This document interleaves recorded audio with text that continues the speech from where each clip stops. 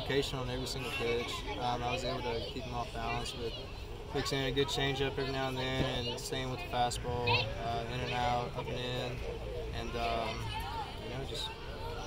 I was just able to look at it. Coach alluded to the fact that you went out there at times when you guys had momentum and were able to keep that. How important was that for you to go out there and be able to do that for the team? It's crucial. Like you said, I'm a fifth-year senior. I've been doing this for a long time, and one thing that I've known that's extremely crucial in a ball game is to keep momentum. And that's to keep momentum, you have to go out there and throw strike one. How nice was it to get the run support that you got today? No, it's always awesome. It's a big weight off your shoulder.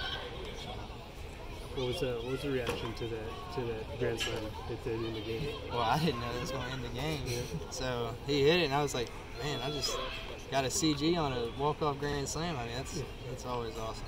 Did you know it was leaving the park when you hit it? Yeah, I had a pretty good idea. It was leaving the park when I hit it. I actually didn't even know we could run roll people, so it was kind of like, I was walking back to the deck, I was like, no, we're shaking hands now. What was it like to get mommed there by a teammate? Oh, no, it was really cool,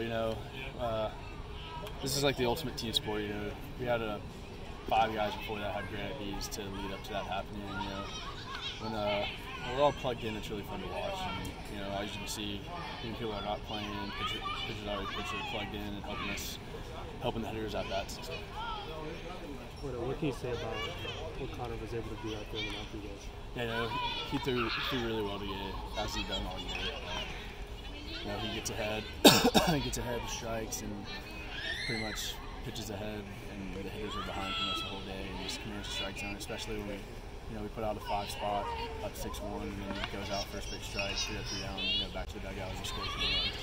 It's huge. 1 for 2 with an RBI and a couple of walks. Hitters count 2-0. Swung on, high fly ball to right. That ball is deep. That ball is gone. Ryan Newman, a grand slam. And the Bobcats take a 13-1 lead.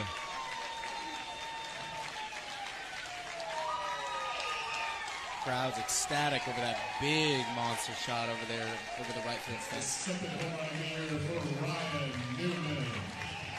The Bobcats' first grand slam of the season gives them a 12-run lead, and it is officially a walk-off homer for Ryan Newman as well.